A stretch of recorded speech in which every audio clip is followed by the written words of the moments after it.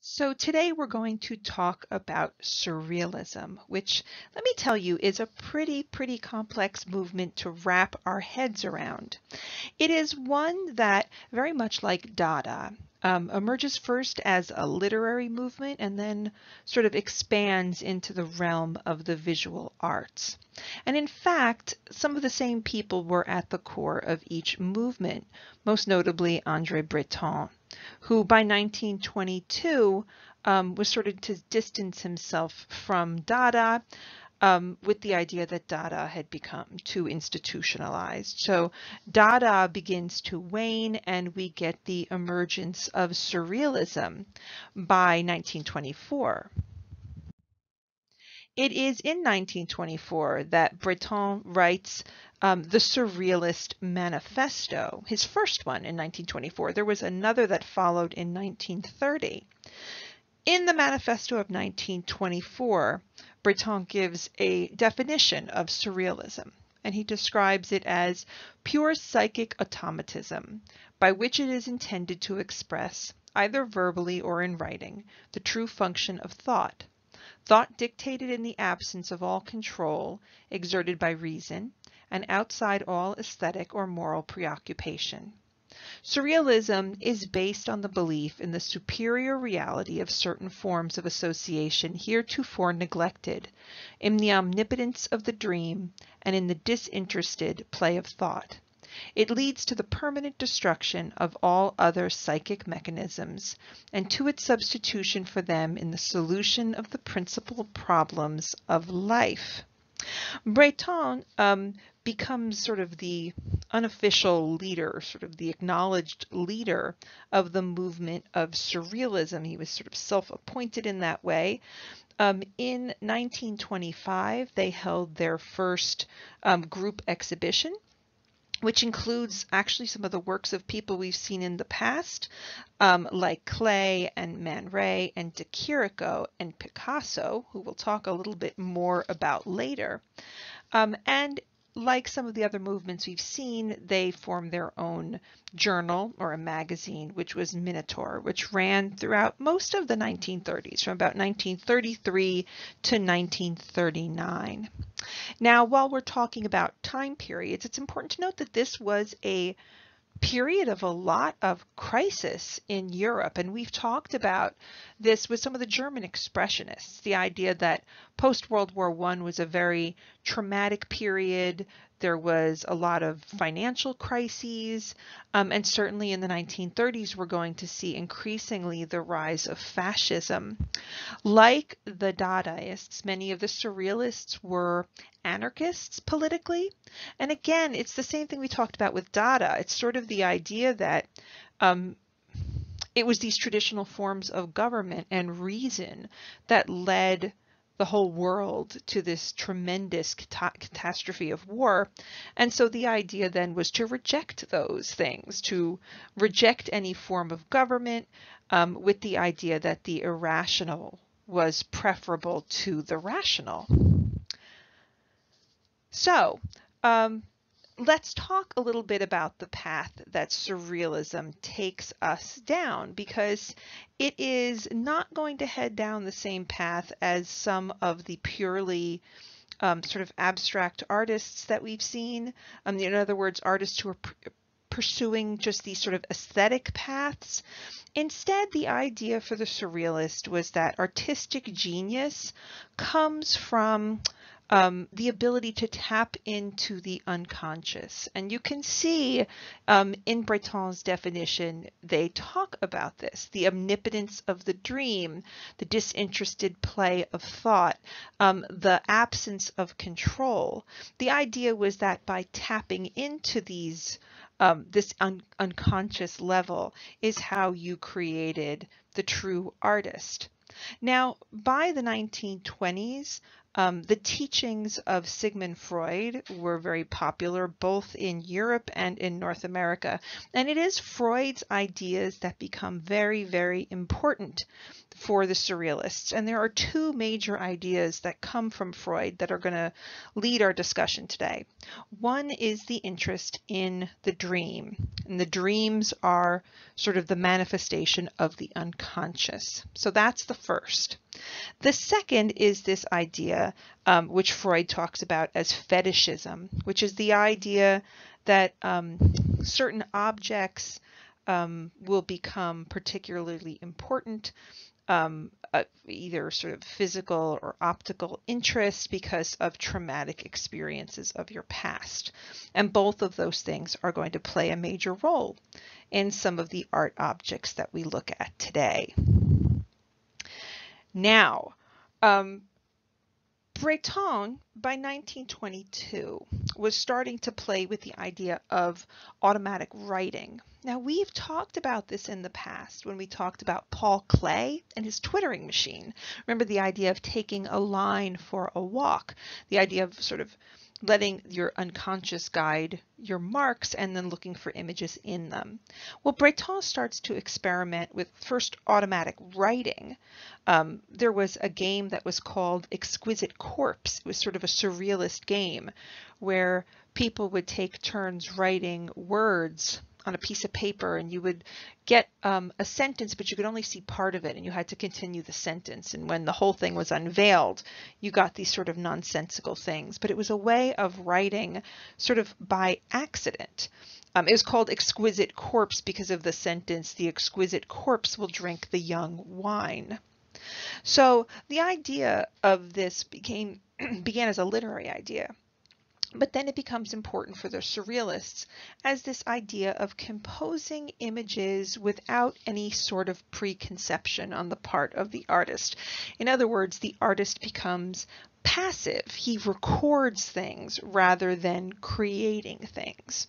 That's going to be important, again, both for the idea of the interest in dreams and the unconscious, and we're going to see artists increasingly use accidental techniques in their art as well. And again, you're going to see the relationship of this with Dada, because we saw something similar when we looked at Arp and his collage created according to the laws of chance.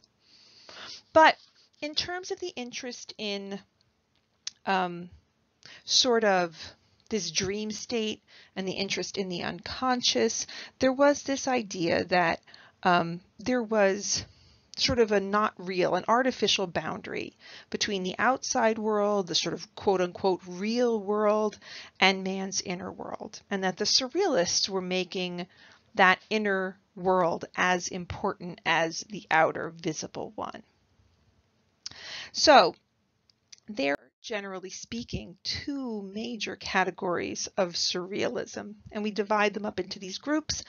These groups are called various things. There's no one good term for them. So the first group of the Surrealists, or the first kind of Surrealism, we sometimes refer to as biomorphic or abstraction. Now these are, or sometimes we call it absolute Surrealism. And these are going to be the artists who are very interested in automatism. Again, that idea of accident, of chance, of removing the sort of purposeful intention of the artist. So become very interested in depicting forms that were seemingly abstract, although you're going to see in a lot of cases they are still recognizable. And so I'm showing you an example of a work by Miro as a perfect example of this sort of abstract or absolute or biomorphic surrealism. On the other side, we have a style that we sometimes call veristic surrealism. And this is a kind of surrealism that is painted with a tremendous faithfulness to the world around you. Objects are painted with meticulous detail, very precisely, but the images are very interested in the unconscious. So images are painted as if they're realistic, but the objects are usually somewhat irrational. So, for example, you'll have objects that are in weird associations with each other, or objects that change their characteristics, like things like inanimate objects becoming alive, so that these objects make you question the boundaries between truth and reality and sort of bring out the absurdity in the world. So as you can see here, I'm showing you a picture by Magritte, and we'll talk about this more, but it is a very faithful, detailed representation of a recognizable object. So those are the two different camps that we're going to be looking at. Now, Surrealism itself eventually begins to fracture. As you can see, by the way, even just looking at these two works I'm showing you, Surrealism is not one definitive style. It was seen as a sort of a lifestyle rather than a style in the artistic sense of the word. And eventually schisms start to appear. People were fighting about people who weren't following the tenets of Surrealism closely enough. There became infighting within the groups. So what we're going to do is we're going to look at some of the artists who very much fit into the Surrealist camp, and we're also going to pull in some artists who were on the periphery of the Surrealists, not really following the manifestos or participating in exhibitions, but who were sort of adopted by the Surrealists because of their aesthetics. The first artist we're going to talk about is the German painter and sculptor, collage maker, Max Ernst. Ernst spends 4 years in the German army. Then he's in Cologne, where he's very much associated with Dada. And then finally, he moves to Paris in 1922. He comes into the circle of the Surrealists and Breton, and then he becomes very much an active participant in the Surrealist movement by 1925. He is going to be one of the most interesting artists to talk about in terms of technique and thinking about new processes with which to make art incorporating Surrealist ideas of chance. As a note, he is an interesting character, if you can't tell by his photo montage self-portrait here. He made notes for his own autobiography. And so here would be his description of his birth. He said, Max Ernst had his first contact with the world of sense on the 2nd of April, 1891 at 9:45 a.m., when he emerged from the egg which his mother had laid in an eagle's nest and which the bird had incubated for 7 years. He also described his service in World War I like this.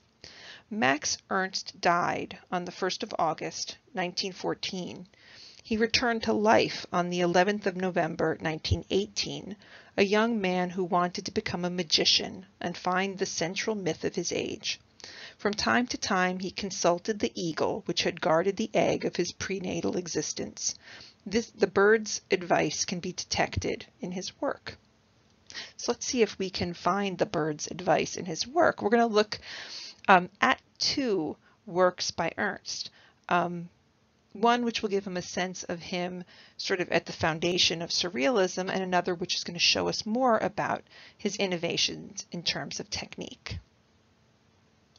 Now, the first work we're going to look at by Ernst is Two Children Are Threatened by a Nightingale. Now, this is an unusual kind of object because we could either call it a construction or we could call it a painting assemblage, right? Because this is made of both a painting within a frame, but we also have some real objects affixed to the surface. Most notably, there is a three-dimensional gate, and I'm going to pull up my laser pointer. You can see the three-dimensional gate here. There's this little wooden knob. There is a building, and on that building there is a lever. And all of these objects, particularly the gate and the button, sort of break over the frame a little bit and project into our space. And so they call attention to the ambiguity between what is the space of the picture and what is the space of our world. Now, it's very interesting because it feels like we're looking through a window. And if you remember one of the earliest works we've looked at this entire semester, the very beginning of the class, we were talking about the idea that in the Renaissance, they thought of a painting like looking through a window into a sort of a real three-dimensional reality. Well, when we look through this window, there are some parts of this picture that are quite traditional. We have a view, a perspectival view into the distance. We have what we call linear perspective, where we could see this wall sort of moving into the deep distance. So we sense that this is a deep space. And we have what we call atmospheric perspective, where forms become blurred and lose their color in the distance, like this building. The buildings in the background are quite classical. Well, there's a domed, sort of a temple maybe with towers, and here there's a triumphal arch, which was common in antiquity, also in 19th century though, and sort of a classical revival with a sculpture on the top.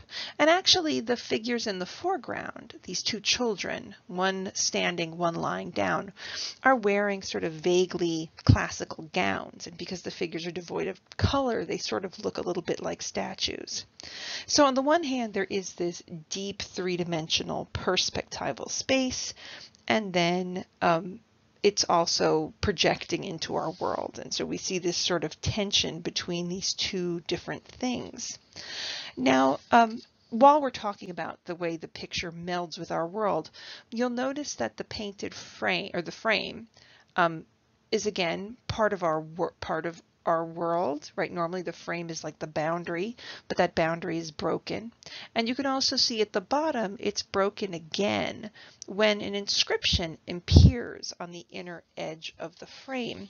And that is actually the title of the work, written in French, almost like it's a sort of museum label, except it is handwritten on it. This is a very, very unusual thing. It's actually a line taken from a poem that Ernst had written before he began this work.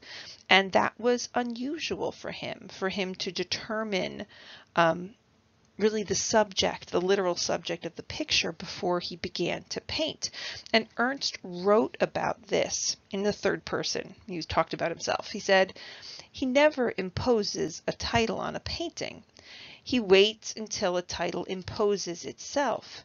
Here, however, the title existed before the picture was painted.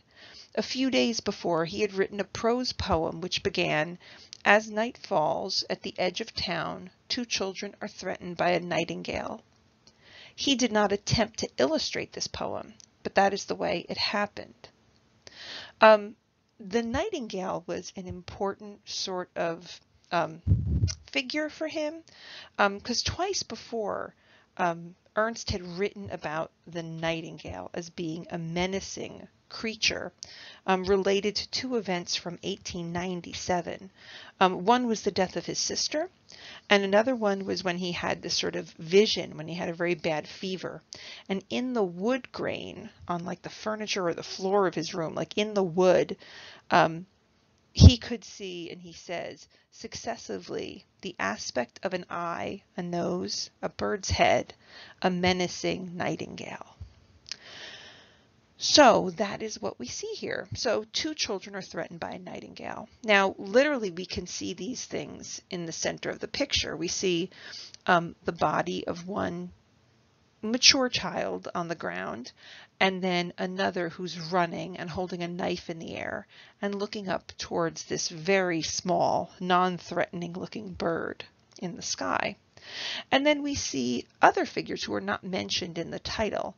There is a male figure who is very precariously balanced on the top of this house-like structure, who's holding a younger child, a younger girl, and we see him look as if he's about to flee the scene as he reaches for this knob at the edge of the frame, once again making it ambiguous about this world and our world. So that is that surrealist quality. These are elements that emerge from sort of this dreamlike vision that he has. You could see it's the way it's tied up with words, and again, surrealism was a literary movement. And you could see the way that it's showing very literal, recognizable objects. This is that second sort of surrealism. These are literal objects, but they're juxtaposed and created in this way that gives the picture the sense of the absurd.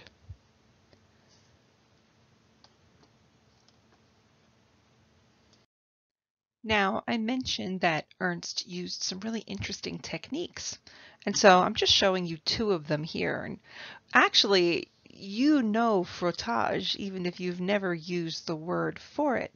It comes from the French word for to rub. So it's a rubbing.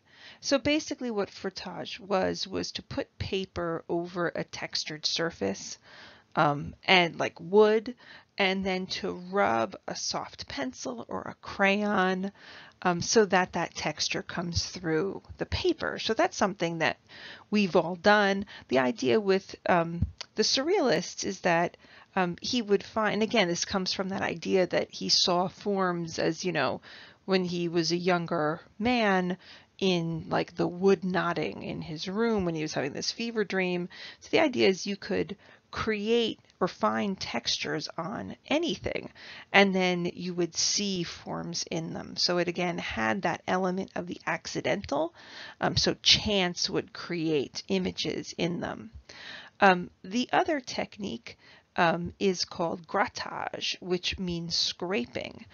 And in this, it's actually a similar technique because you're using texture underneath the surface, but here you're looking at a painting. In grattage, you would put a textured surface underneath the surface you're going to be painting on. You'd put paint on the surface and then you'd scrape the paint off, and it would retain that pattern of the texture.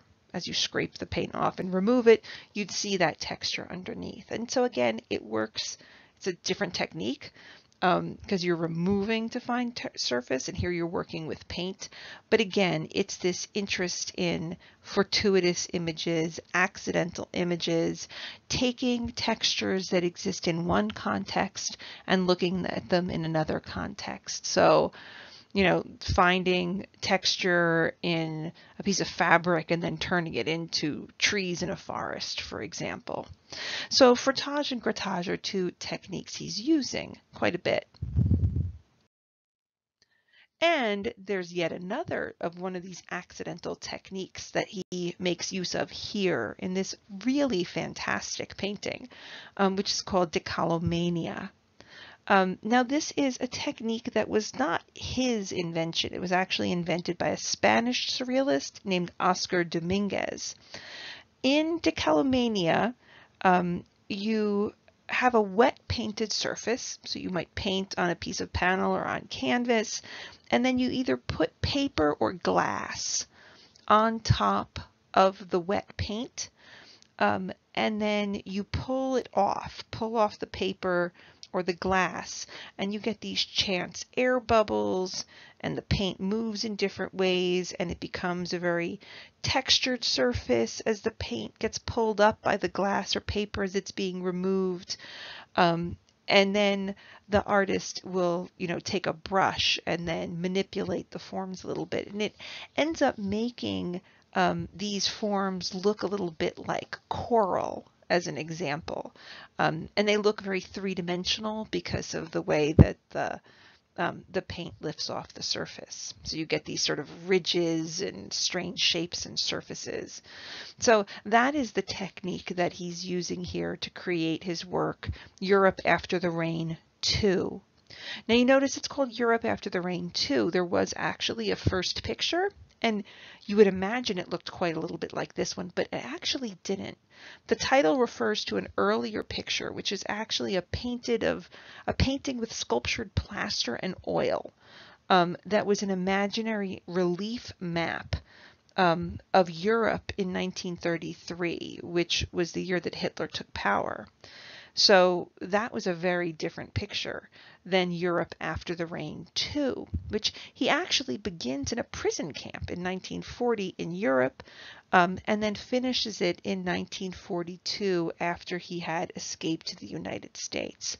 And actually, he was not alone with that. There were quite a few other surrealists who ended up coming to New York City after or during World War II, which greatly transforms the future of American art as well. In any case, here we'd see that technique of decalomania to create what looks like this imaginary, fantastic landscape, which now we imagine as this war-ravaged continent of Europe. So this picture is very much about his antipathy for the rise of fascism, and then the way that we see the destruction of European civilization. The forms are bizarre and enigmatic, and amidst these forms which look like rock formations and mesas, we also see dead and dying bodies and people, sort of organic matter mixed in with these strange inorganic forms of rocks, and one is almost indistinguishable from the next. And then the colors are, against this scene of devastation, oddly bright, particularly that clear blue sky, even though the scene that we see below is something both sort of strange and horrific. You could see the way that animal forms, for example, are sort of morphed into the rocks.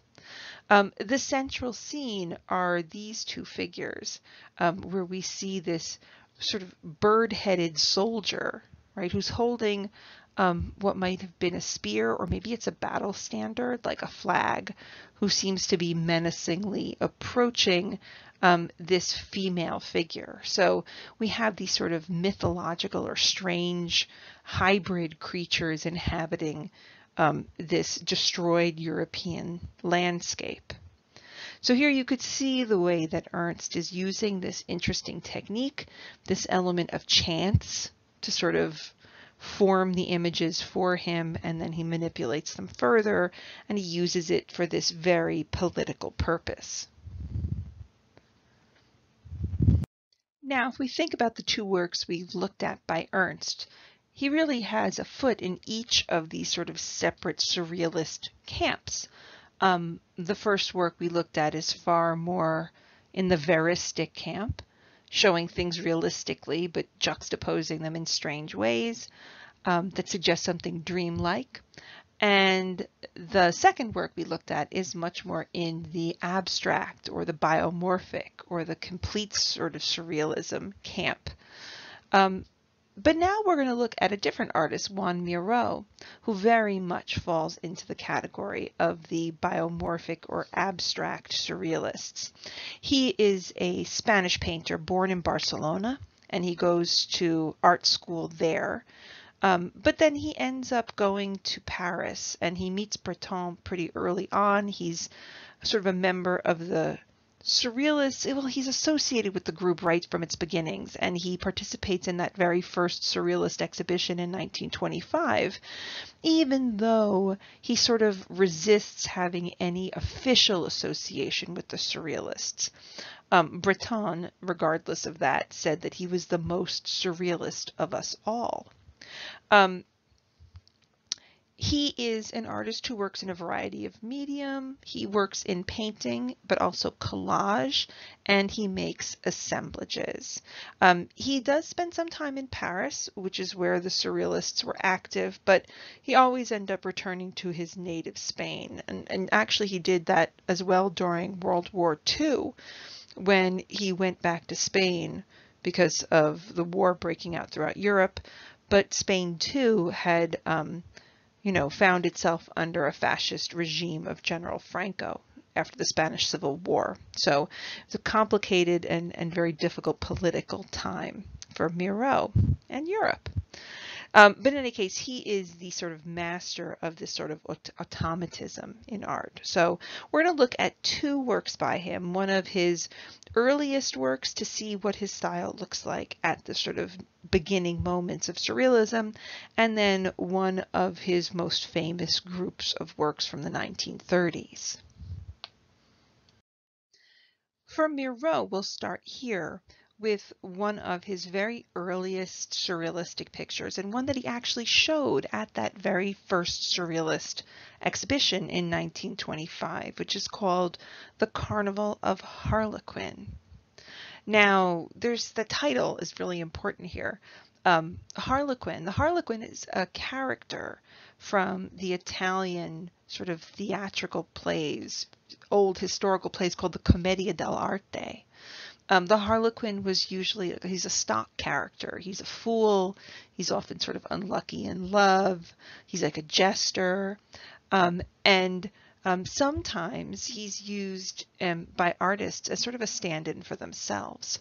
So the Harlequin that we look at here is this sort of sad figure looking out towards the spectator.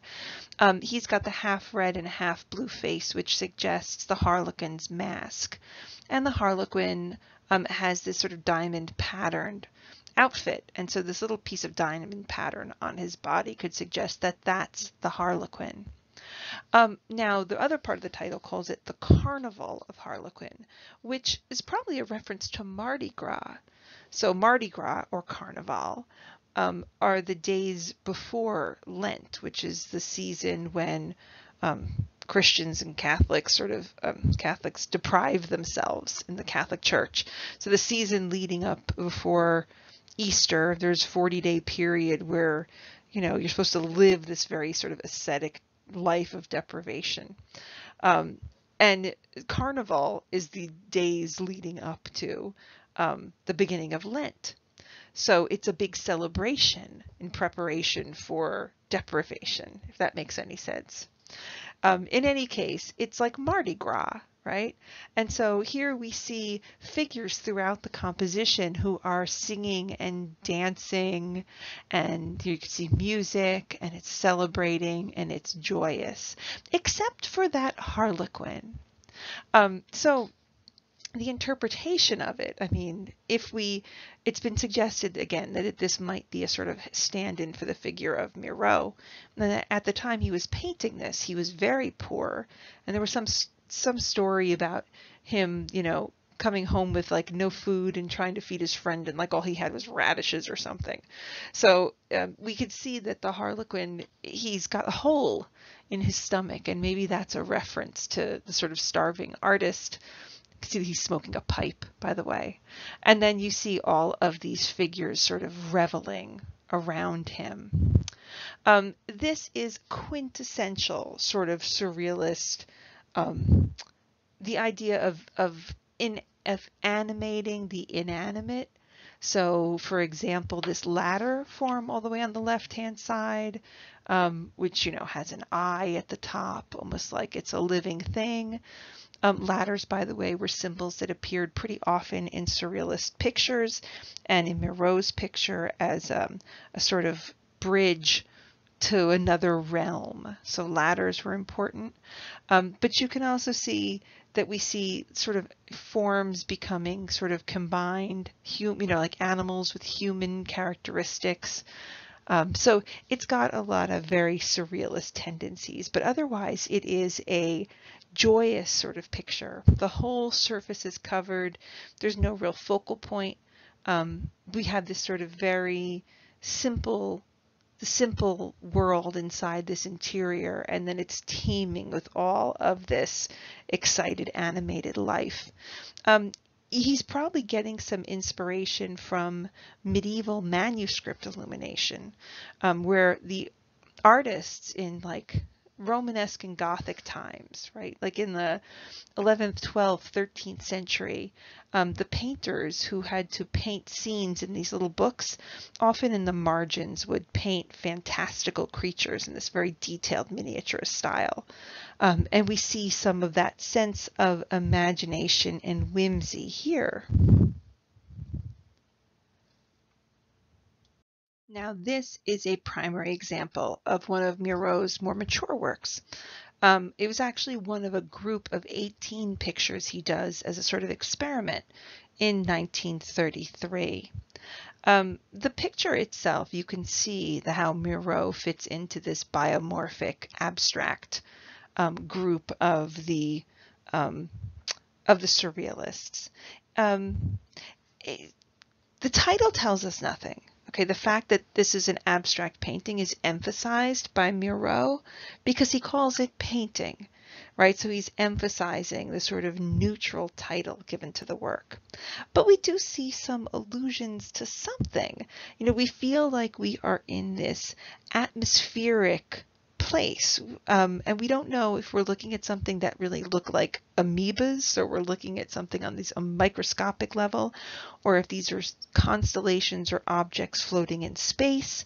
But we very clearly can see this kind of hazy, soft background, and then these very clearly defined forms, some presented only as outline, other as silhouettes, and then others still very sparingly set off and made more noticeable by the use of either white or vermilion paint, that bright piece of red. So what is painting, and what was this set of images that he had done? So what Miro did in this year was he was playing with the idea of automatic writing. So we talked about automatic writing, the idea that you can combine words randomly together to write. So he was sort of turning into this idea of automatic drawing, and here he was turning that into automatic drawing with sort of its roots in collage. So he took a group of images that were cut out of like magazines, right? These are images of machinery and tools that were cut out of equipment catalogs and newspaper advertisements and popular culture. And so he arranged them sort of haphazardly on these white pieces of paper. And then he used those forms as the inspiration for the final larger scale painting. Now, these are not meant to be seen together. Like, Miro never exhibits these works side by side, but he did inscribe them very carefully with specific dates. Like in this case, it's June 13th, so that we could see the linkage between one work and another. Now, Miro talked about his technique. He said, rather than setting out to paint something, I begin painting, and as I paint, the picture begins to assert itself, or suggests itself under my brush. The first stage is free, unconscious. The second stage is carefully calculated. So he's talking about the way that when one creates images, he's moving back and forth between the conscious and the unconscious. So it's really a combination of these two things. You can see the inspiration between these two works if you look at the shapes that are implied by these pieces of machinery. You can see the way that they morph into the others, though the work is completely abstract. Every once in a while, though, people have seen in the finished version the suggestion that these things are, living objects. Again, we call it biomorphic because these things appear to be organic in some way. So, for example, this shape here, people have seen as maybe a sitting dog or something like that. So it's like abstract, but there are still hints and indications and references to figural things.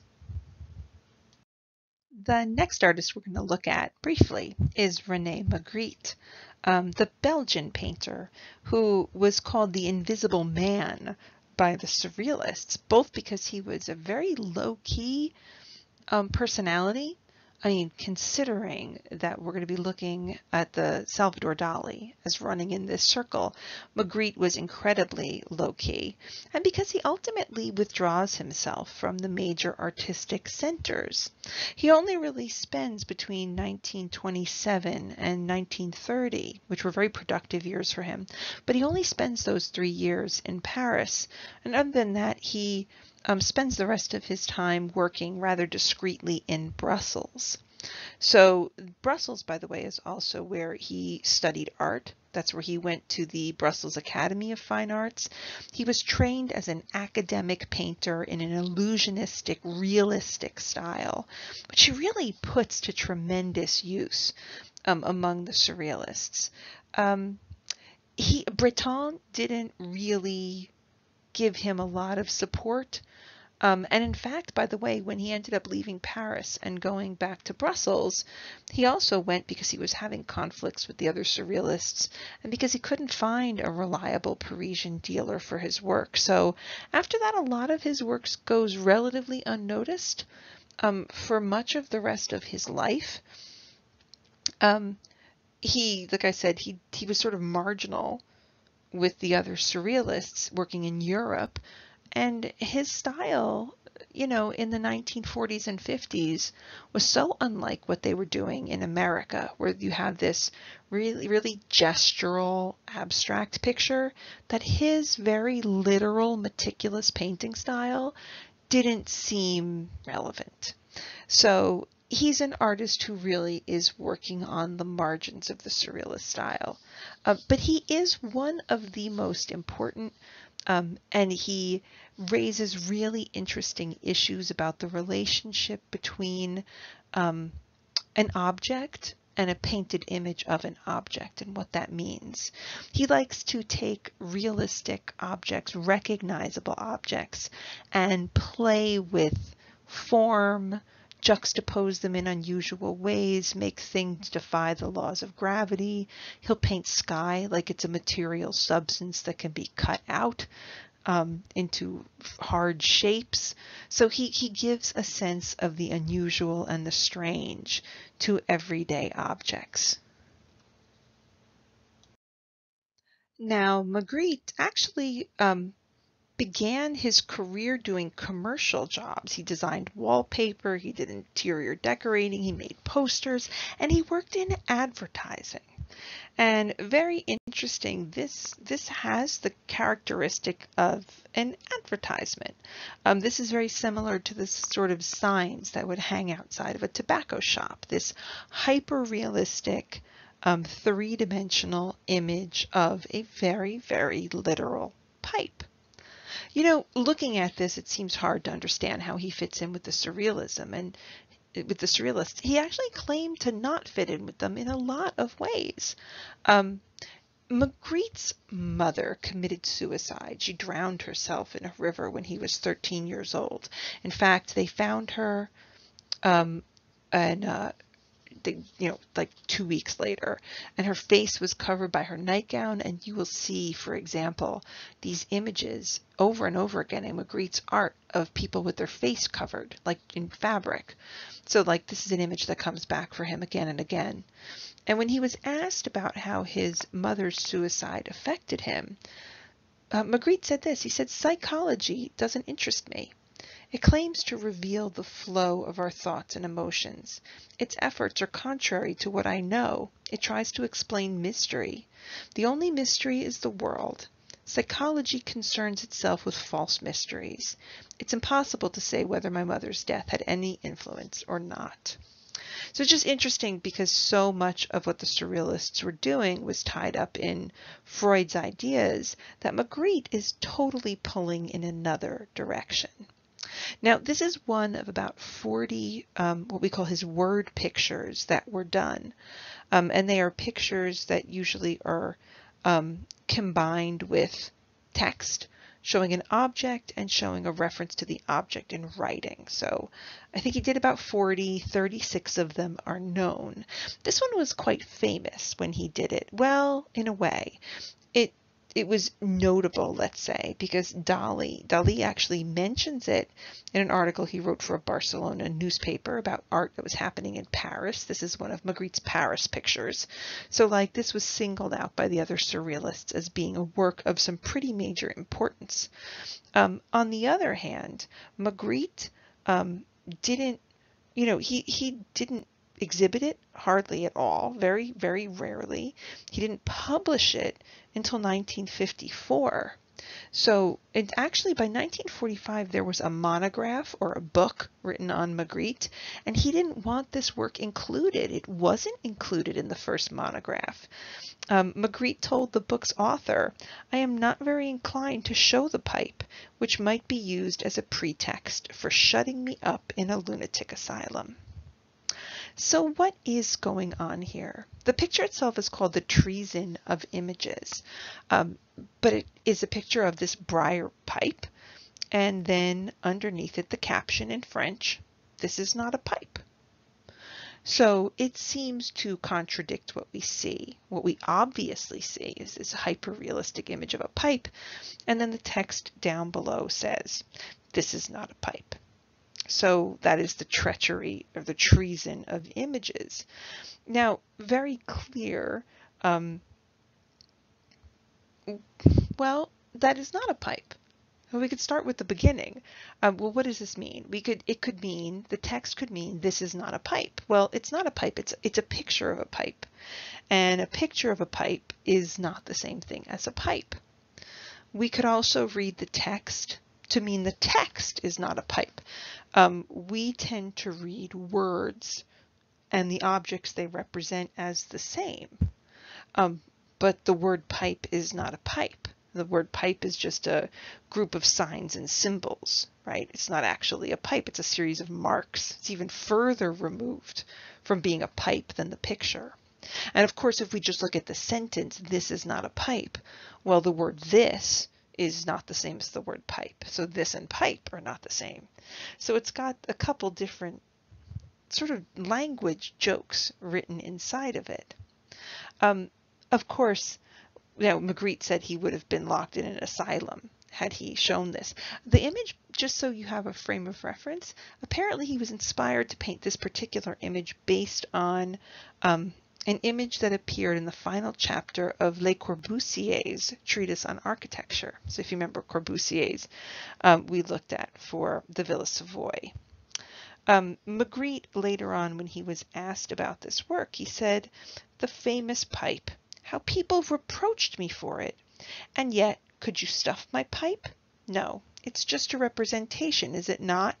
So if I had written on my picture, this is a pipe, I'd have been lying." So here he's calling attention to the fact that there is an ambiguous relationship between the object and a painted image, and between an object and a painted image and the words that represent them. So what he says when he says, could you stuff my pipe? For him, what makes it a pipe is its function. And in this picture, it has no function. Therefore, it's not a pipe.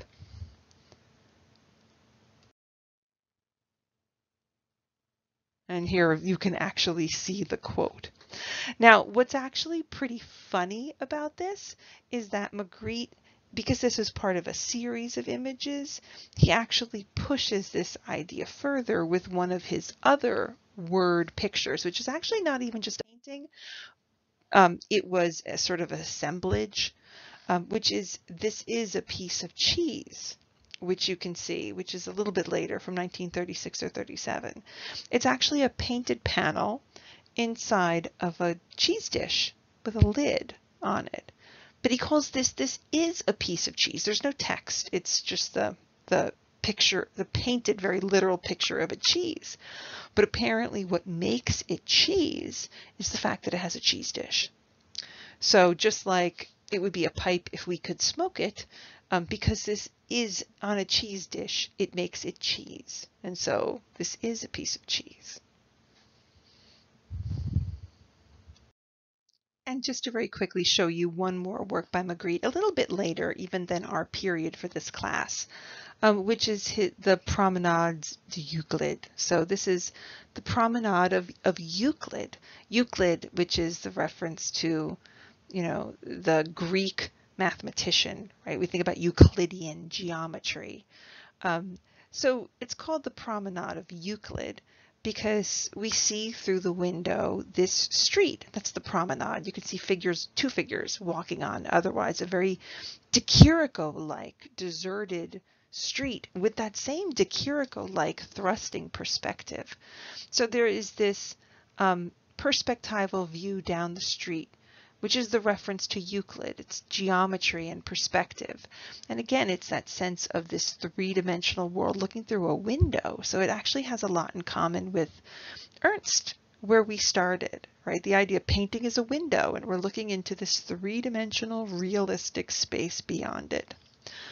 But then in front of the window, we have an easel, right? And it's holding a painting, which you can see framed here. And so this is one of Magritte's favorite devices. He returns to a lot of devices over and over again.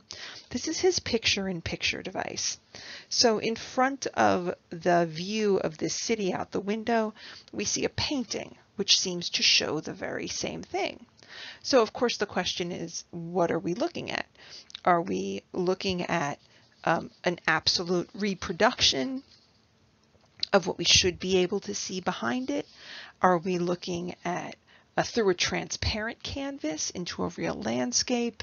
Or are we looking at a different version of reality, some sort of imagination?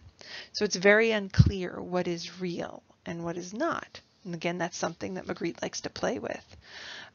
He's also playing with this 2-dimension versus 3-dimension motif by recreating the form of this supposedly 3-dimensional promenade, this street, in the, well, still 3-dimensional, but much flatter, close to us, not distant view of this conical tower.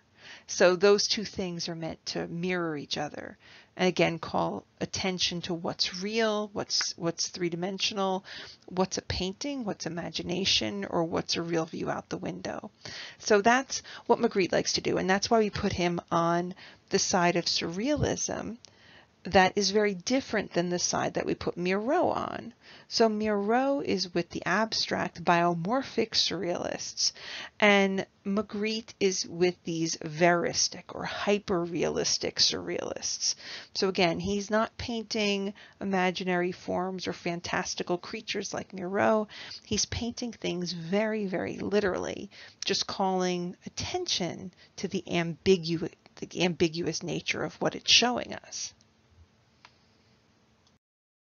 More than anybody else, it's probably the Spanish artist Salvador Dali that we associate with surrealism. He became the face of surrealism. He became a very fashionable figure. And in fact, he had a very, very public career, which it was almost made him like a star. He was in show business, basically. Dali worked in a lot of different media. He worked in painting, sculpture, jewelry. He made designs for furniture, and he created some of the most important surrealist films. He made 2 of them between 1929 and 1930, working with a collaborator. He is born near Barcelona, and so he's always very much attached to his Spanish roots. He had a very traditional academic training. So in that sense, he's like Magritte. But he ends up going to Paris. He visits Paris for the first time in 1929. And through Miro, this fellow Spaniard, he ends up meeting the surrealists. And finally, he moves to Paris in 1930 to become, for a time, an official member of the movement. Ultimately, though, he's going to bonk heads and end up with a strained relationship with the surrealists. Eventually, in 1940, like a lot of the surrealists, he's going to move to the United States, and his style will shift. Especially after 1950, when a lot of his works actually become Christian in subject, even though they maintain their surrealist elements.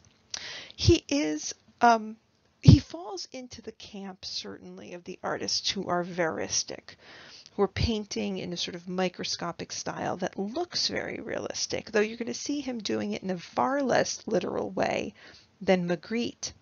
He defined his style his own way. He called his style paranoid critical.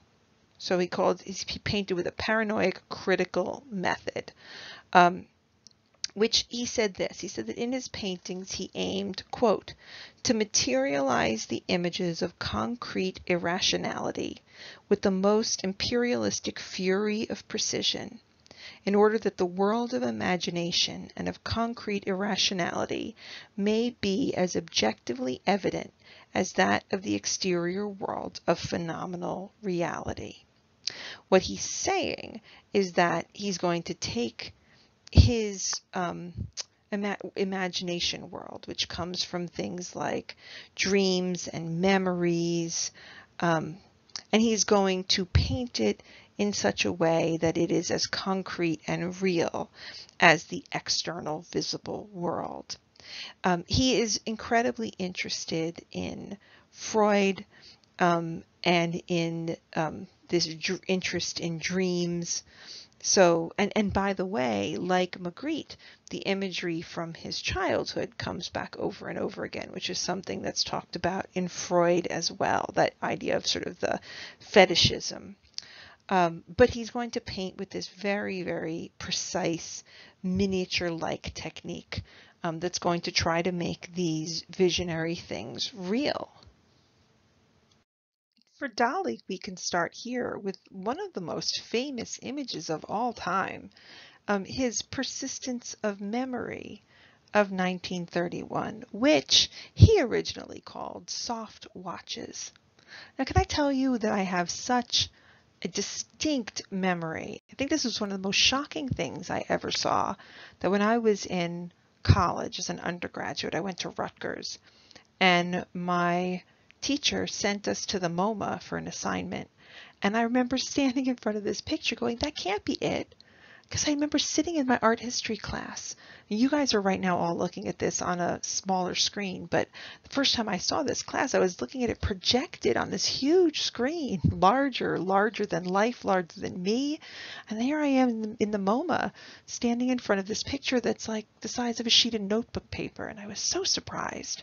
But here you can see that miniaturist technique, that idea that he's painting with very clear precision.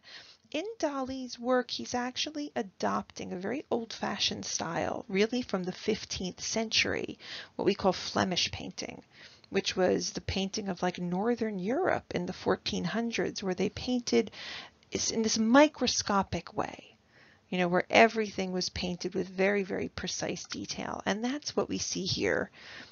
These forms set into this landscape, which is painted with such clarity, with these very sort of acidic kind of colors in the background. Dali talks about what inspired him to paint this. Now, this is that paranoid critical method, and in that method, he usually started a painting with one image in mind and then followed associations to the next and to the next and to the next, so that the work sort of spontaneously occurs, right? The sort of irrational, follow your unconscious associations between one object and the next.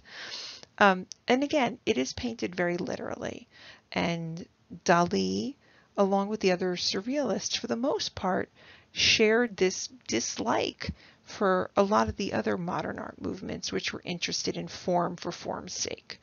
They were still working primarily with content as the most important thing. So originally, he starts thinking about the idea of painting a soft watch. And Dali wrote his inspiration for this work. It's a little bit long, but it's an interesting passage. So he said, "And the day I decided to paint watches, I painted them soft. It was on an evening when I felt tired, and I had a slight headache, which is extremely rare with me. We were to go to a moving picture with some friends, and at the last moment I decided not to go. Gala would go with them. Gala is his wife. Well, at that point she's not. I think at that point she might still be a girlfriend. She was the wife of another surrealist that he meets in Paris, and then he marries her. Gala would go with them, and I would stay home and go to bed early. We had topped off our meal with a very strong camembert, so cheese. And after everyone had gone, I remained for a long time seated at the table, meditating on the philosophic problems of the super-soft, which the cheese presented in my mind. I got up and went into my studio, where I lit the light in order to cast a final glance, as is my habit, at the picture I was in the midst of painting. The picture represented a landscape near Port Legat, whose rocks were lit by a transparent and melancholy twilight. In the foreground, an olive tree with its branches cut and without leaves. I knew that the atmosphere which I had succeeded in creating with this landscape was to serve as a setting for some idea, for some surprising image, but I did not in the least know what it was going to be. I was about to turn out the light when I instantaneously saw the solution. I saw two soft watches, one of them hanging lamentably on the branch of the olive tree. In spite of the fact that my headache had increased to the point of becoming very painful, I avidly prepared my palette and set to work. When Gala returned from the theater 2 hours later, the picture, which was to be one of my most famous, was completed. So again, there's that method that he starts painting without knowing what he's doing, and one thing leads to another, leads to another. So he starts by saying that he was pondering as he stared at this melting cheese, the nature of the soft. And he talks about that in other places, this interest in the soft and the hard, and the way those things can morph from one to the other. So here we see 4 different watches. 3 of them soft, all of them seemingly organic. So we talked about that with Miro, the idea of taking inorganic things and making them appear to be alive in some way, or at least natural.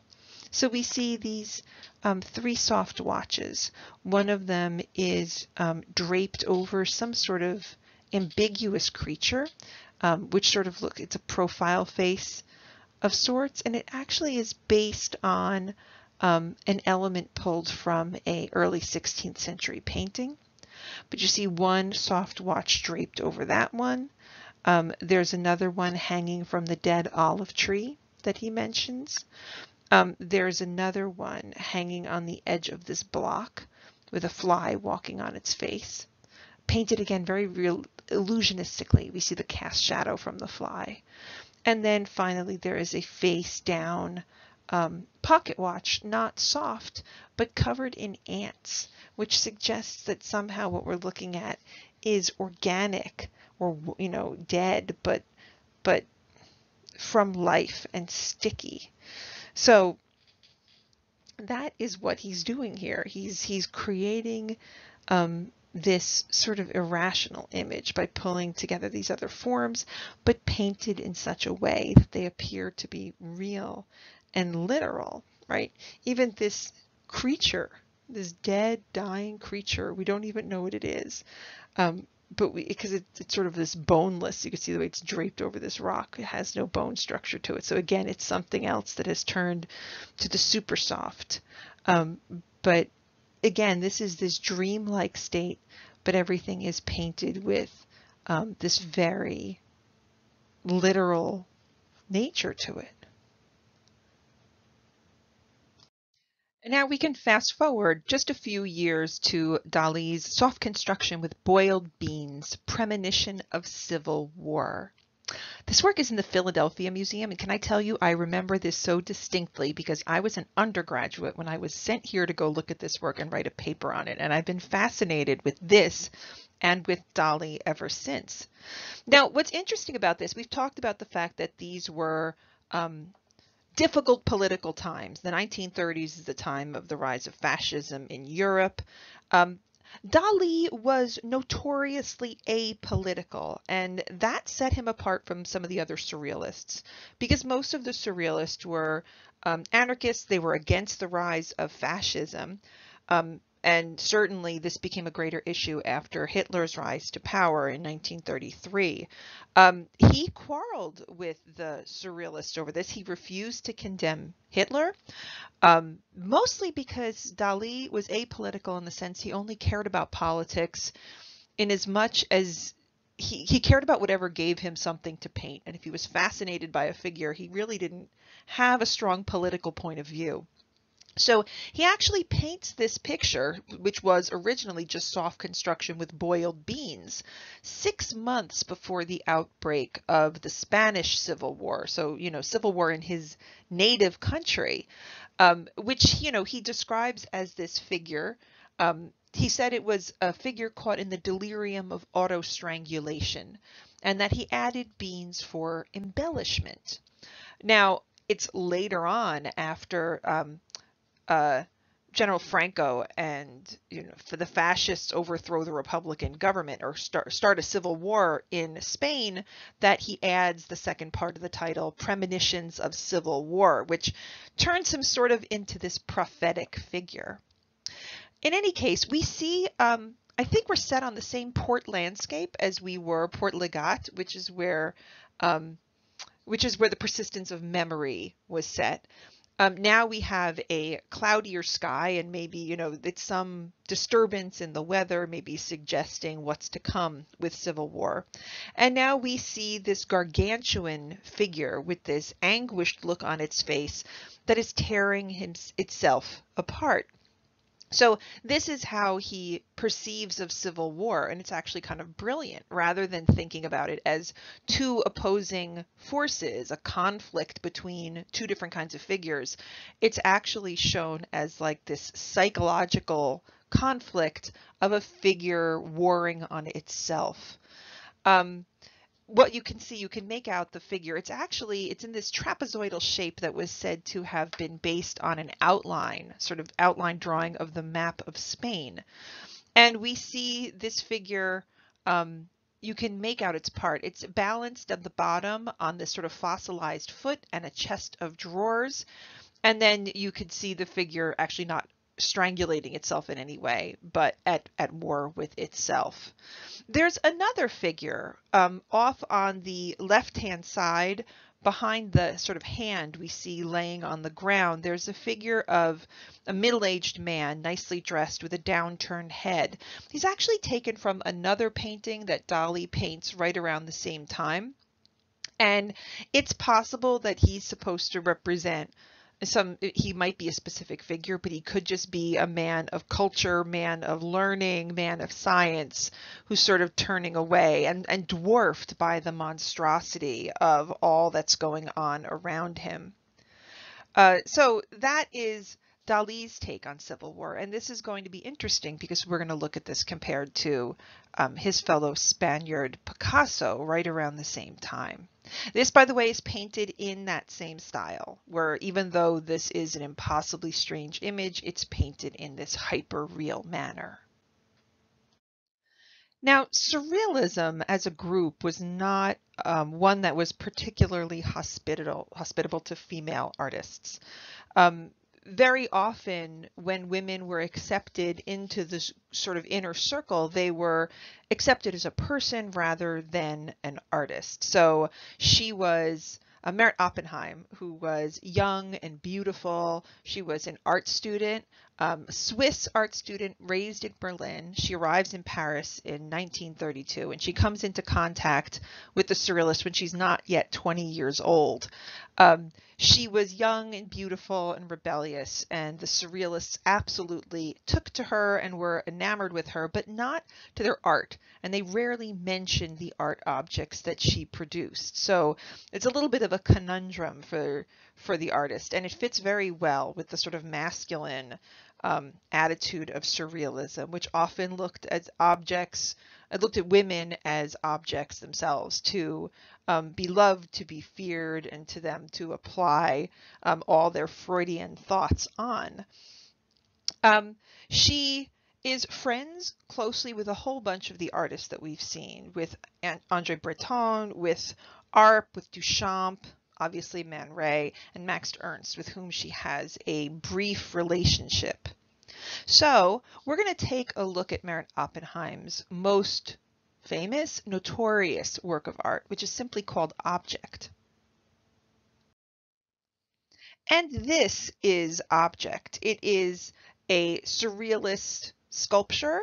Well, really, we've talked about the idea of a ready-made, right? This is something we sometimes call ready-made aided.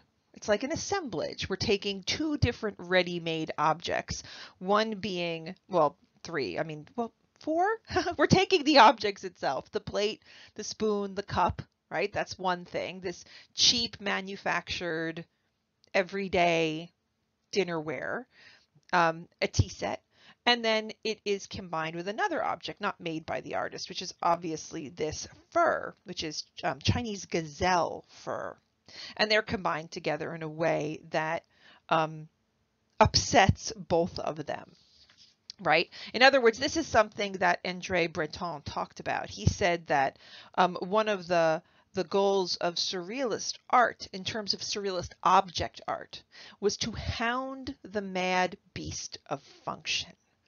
And so that is certainly something that she does here. So let's talk a little bit about the background of this object. The story goes that the idea for this occurred when Oppenheim was having lunch or having a conversation with Picasso, right? But they were out eating. And Oppenheim had made this bracelet out of, I think, like brass tubing and covered in fur, and Picasso admired it and then noted to her that really anything could be covered in fur. And of course, she thinks about the fact that the cup and the saucer from which they're drinking could be covered in fur. And when her tea grew cold, she ordered from the waiter that she would have a little more fur. And so here comes the idea for this object. Now, originally, when she shows it and in 1936 in Paris. By the way, it was immediately famous and it was immediately bought by the MoMA in New York. So she is a young artist who gained notoriety with this work very, very quickly. When she first exhibits it, she actually exhibits it simply as cup, saucer, and spoon covered with fur.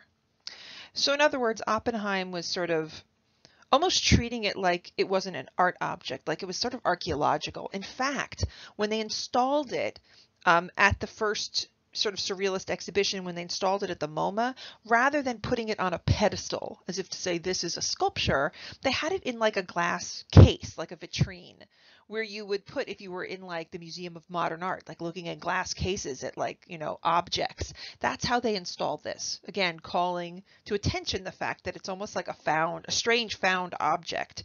It makes it sort of anti-artistic, right? Rather than treating it like an art object. Now that changes a little bit with its title, which was actually a title that I believe was suggested by André Breton, that she call it Déjeuner sur, she names it after Déjeuner sur l'herbe. Remember Manet's painting The Luncheon on the Grass? So he suggested this work be called Luncheon in Fur, which is a reference to Manet. So that sort of works against this by making it sort of like an object referencing other kinds of art. In any case, it is a weird, quirky object. It has all sorts of eroticized intentions here. And it's actually a wonderful work because of the dichotomy between it. It takes something hard, it makes it soft. It takes an object of culture, you know, like a tea set, and then it covers it in fur so it looks like an object from nature. So it switches it around. It both refers to the male and female, and as I said, the sexual nature of a lot of surrealist art is apparent, but this was something that was very much noted with the sort of concave form of the cup and the more phallic shape of the spoon, that this is some sort of you know, commentary or some sort of eroticized thing. But it is both, it's both tempting and sort of sensual, like you want to touch it, but it's also repellent, because if you were to use this the way that you would, it would be disquieting, to say the least. But by the way, that too has sexual connotations. So it is a very, very unusual object. And she got a lot of notoriety, as I said, because it got put immediately into the MoMA. Its fame grew overnight. But it sort of, it had a sort of punishing effect long-term on her career, because she became very famous for this single object rather than having people looking at her larger body of work. And here I am guilty of the exact same thing. Now, I know we've talked about Picasso before, specifically when we talked about Cubism, but Picasso lived a very long time and he worked for many, many more decades. And so it's interesting to watch the way he interacts with other groups. So André Breton had claimed that Picasso was one of our own in 1925. In other words, the surrealists sort of claim Picasso, but Picasso wasn't a surrealist, and he had different interests. He was not particularly interested in the unconscious, but his works were violent and often erotic, and this fit in with the mantra of the Surrealists. So he occasionally contributed to their exhibitions and contributed works of art to Minotaur, to that magazine that they published. Now, I'm only going to show one work by Picasso from the period of Surrealism to see the way that his work overlaps. The work in question is Picasso's Guernica. Now, again, let's put this into what we've been talking about with Spain in the 1930s. As we saw when we were looking at Dali, Spain found itself in the midst of a civil war starting in 1936. Picasso wasn't in Spain at the time. Picasso was totally an expat living in Paris. So he never returned to Spain after 1934. But in 1937, when the Republican government of Spain was in exile, he was asked to produce a work for the Paris International Exposition, which was like a World's Fair where artists and architects and, craftsmakers and all over the world would contribute to these big exhibitions. And he was asked to make a painting for the Spanish pavilion. Right? He was asked early in 1937, in about January, and the work was needed to be done by summer. And obviously it was supposed to be very large work to fit this public setting. And Picasso was not terribly interested in the project until in April, there was a bombing of the city of Guernica, at which point he painted this work in a period of 5 weeks for a very modest compensation, about the equivalent of $7,000. So let's talk a little bit about what this was. Picasso thought that painting should have important subjects. He said at one point, "Painting is not made to decorate apartments. It's an instrument for offensive and defensive war against the enemy." So what is Guernica? Guernica was a town, a city in the Basque region of basically, it's an area in southern France and northern Spain, right? And it was known to have been one of the oldest centers of democracy. And then in April, there was a bombing by Nazi planes and on the behalf of General Francisco Franco, the fascist, and the planes attacked at one of the busiest times of like a market day, and it killed about 7,000 people, mostly women and children, and it was seen as this horrific event, and this is what Picasso paints. So he paints it all, interestingly, in black and white, which that kind of fits with his cubist idea of reducing the palette so we focus on form. On the other hand, it makes it look like a newsreel, like we were looking at war photography in the newspaper, and even the pattern of the lines on the horse's body almost look like newsprint, like this almost looks like a collage. And so we see this scene of the aftermath of the bombing. There are burning buildings. You could see a woman leaning out of the window. There's another head, like a tragic face, leaning in the window, holding a candle to illuminate the scene.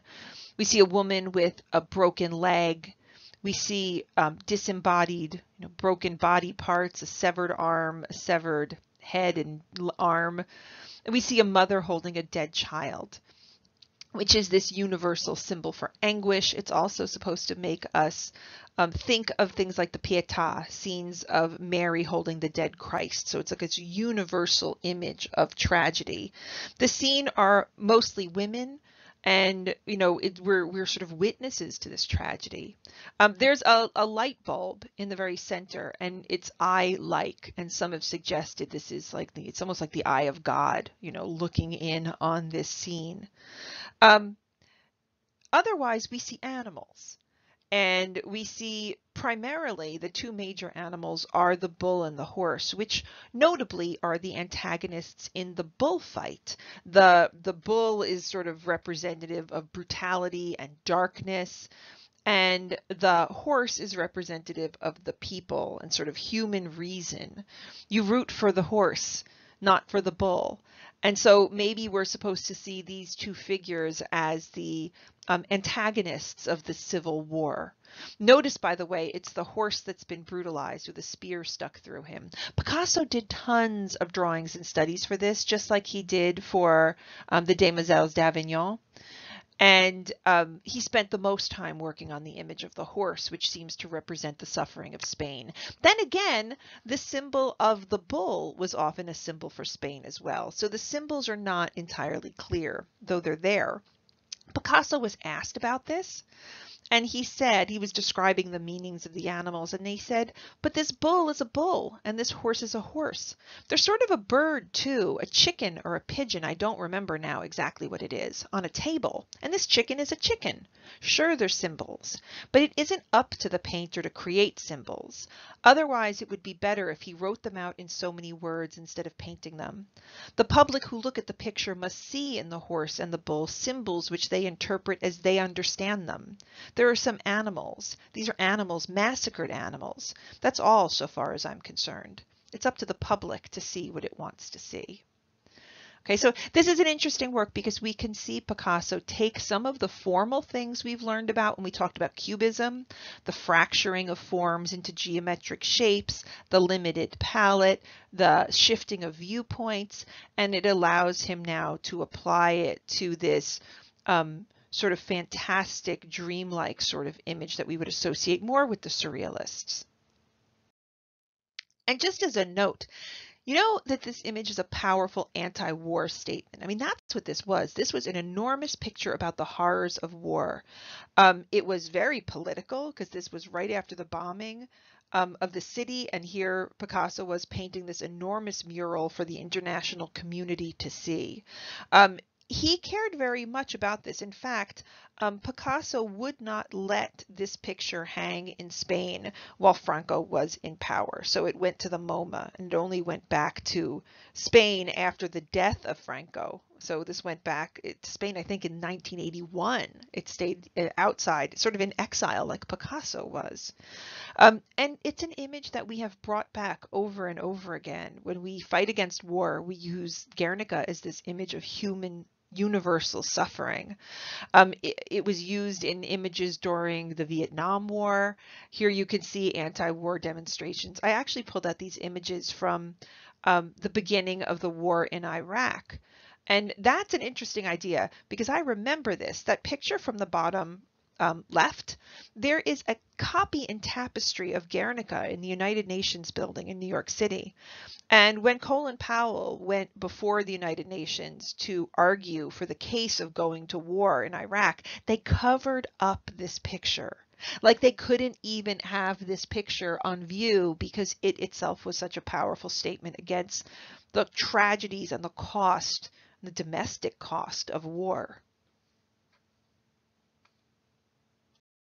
I just very quickly want to pop in and show you two works by sculptors in the 1930s as well. And these were both sculptors who had an awareness of Surrealism, though they weren't strictly members of the group. The first of these is the English painter Henry Moore. Who at the time of Surrealism, he was not yet sort of internationally famous, but he was already a mature artist, and he was in touch with the Surrealists. Even though he was in a different world, he was the son of a coal miner. He went to art school in London, where he really studied not only the works of the classical past, so ancient art, and then also things like Renaissance sculpture, but was very interested, like a lot of modern artists we've looked at, like way back since Matisse. He was also very interested in African art and pre-Columbian art as well, which he could see in the British Museum in London. Like, if you want to think about him, we would link him with the biomorphic surrealists. He certainly has visual things in common with artists like Miro. And like an artist like Ernst, for example, he's very interested in material and process. He let the materials guide the work that he made. And he said this, he said, it's only when the sculptor works direct, when there's an active relationship with his material, that the material can take its part in the shaping of an idea. He works in all different kinds of materials, but obviously a lot of stone and a lot of wood, and we'll look at one of his wood sculptures. Now, the theme of the reclining female figure, which actually has a very long tradition in the history of art, was one that Moore came back to again and again. Now, he was finding references, probably particularly for a work like this, in pre-Columbian art. He was very interested in these figures, which were called chacmoul. They are thought to be worshiper figures. They're these reclining figures with turned heads of the type that you can see here. This is a Mayan chacmoul. And so he was studying forms like this, though here you can see forms simplified and made more and more abstract until they looked very much like the biomorphic surrealism of Miro. Now, you remember this idea with surrealism that you move away from the visual world to represent a different kind of truth. And this is what Moore was doing, and he said this about his work. He said, because a work does not aim at reproducing natural appearances, it is not, therefore, an escape from life, but may be a penetration into reality. My sculpture is becoming less representational, less an outward copy, but only because I believe that in this way I can present the human psychological content of my work with greatest directness and intensity. So he's referencing but simplifying these forms. He also seems to be inspired by the landscape. And so the thought is that maybe because he was the son of a coal miner, he felt this closeness to the dirt, the earth, the rock. And you could see this almost in some ways resembles windswept mountains, the way they erode and the way cavities are formed in the earth. He's got a lot of these holes and cavities through the work, which is something that he was very interested in as well. He said, the whole connects one side to the other, making it immediately more three-dimensional. The mystery of the whole, the mysterious fascination of caves in hillsides and cliffs. The whole is also an interesting idea too, because it turns the body into a frame as well. The sculpture is about void as much as it is about the solid figure. So this would be an example. He was very much looking at the surrealist sculpture being made by other artists like Picasso, and this shows Moore's biomorphic contribution. The very last artist I just want to mention is the artist Alexander Calder, who goes to Paris at exactly the moment of surrealism. And some of his early works in Paris were of interest to the surrealist, although Calder was not a surrealist. He was from Philadelphia, but his father and his grandfather were also sculptors, so it's part of his sort of family. But he, in fact, studied engineering originally, but that had tremendous importance for his future art, as you're going to see. He studied painting originally once he abandoned engineering at the New York Art Students League, and then he worked as an illustrator, which we've seen other artists do like Magritte. And like I said, before he went to Paris, one of the things he did in Paris, and I'm going to post a video for you just so you can see it, was in 1929, so not long after he arrived in Paris and during the surrealist movement, he produced his circus, which was this entire environment made of animals and circus performers that he made out of wire and found materials, and he found ways to set them in motion, okay, because of his engineering background. He created these figures that could be activated and moved and so that they could perform. It's very whimsical work, and that is something that the surrealists were interested in very much.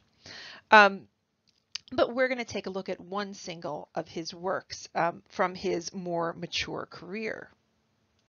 Now, this is the kind of work for which Calder is best known, and this is an example, one of his largest examples of an early mobile, mobile called Lobster Trap and Fishtail from 1939. If you look at the size, you realize this is 9.5 feet across, and continued the ideas that he was interested in when he made his circus, which was using wire and thinking about the way that sculpture could move. So Calder, from playing with his circus, the decade before, became interested in the fact that, the experience of sculpture involves time and space, right? When you look at a painting, you can stand in front of a painting and look at it. But very often when you look at a sculpture, you have to walk around it. You have to look at it from different angles. So it involves space. You're in motion. It involves time to fully understand the work. So he was thinking about the ways to activate sculpture so that it participates in this sense of movement. Now, he's originally becomes interested when he visited the workshop of Piet Mondrian, his studio in the 1930s, and he looked at his very geometric forms, very sort of straight lines, and he was interested in trying to set these forms into motion. He talked about his visit to Mondrian's studio. He said, "This one visit gave me a shock that started things. Though I had heard the word modern before, I did not consciously know or feel the term abstract. So now at 32, I wanted to paint and work in the abstract." So he is not really the first artist that we've even seen to work in art that moves. We saw Maholo Negi's sort of those projector arts, these sort of objects that we looked at when we looked at Bauhaus. So we could think of this in relationship to that, but this is not a mechanical device. Rather, it's an object that works with the very slightest air currents. So because of his interest in engineering, he has this perfectly balanced objects, lightweight objects on thin wires, so that they move and change depending on the slightest motion. So you walk past it and it begins to move because it responds to air currents. So this absolutely has a relationship to what we've seen in Surrealism. It has the biomorphic kind of forms that we associate with Miro, and it has the interest of the element of chance that we know that the Surrealists were very interested in. We end up calling these, we use the term mobile all the time, like there's a mobile in a child's room, for example. That term gets applied to his early motorized works. Calder played with sculptures that were motorized and hand cranked, like we saw, like I mentioned with the circus. And Duchamp originally named them mobiles, right, or mobiles. And so that becomes a term that sticks. And then eventually ARP, which we saw ARP before when we looked at Dada, ARP said that he had heard the term mobile and he asked if his other works were stabiles. In other words, if you make a sculpture that doesn't move. So technically any sculpture that doesn't move is a stabile, but that was then the term that was applied to it specifically because of Calder. So it's sort of an interesting idea because he does make some works that don't move, but he was most famous for these. His works are different from the Surrealists in that very often, but not all the Surrealists, if we think of someone like Miro, the Surrealists in general were against art that was purely formal. And that is what this is. This is just about form. It's called Lobster Trap and Fishtail, and you can see a reference, an abstracted reference to those forms. So there's a lobster and a trap, and then we see what looks supposed to be like a school of fish over here. But it doesn't have any great meaning or importance. And that is something that Calder mentioned. He said, "I want to make things that are fun to look at, that have no propaganda value whatsoever." And having just come off of looking at Picasso and how political his work was, later on in Calder's life, in the 1970s, he said, "I do not think either that an artist can represent in sculpture tragedies such as Pearl Harbor, the atom bomb, or war in general. How can all that be translated into plastic?" So instead, his later art actually relates to these kinds of sculpture, which he often made for public settings. Like he made them for, lobbies of corporations and stuff like that. So, scaling this up, but again, not in a way that was ever meant to be political. So that is where I'm leaving surrealism. That was a lot of information, guys, but I hope you like it because it's really cool stuff.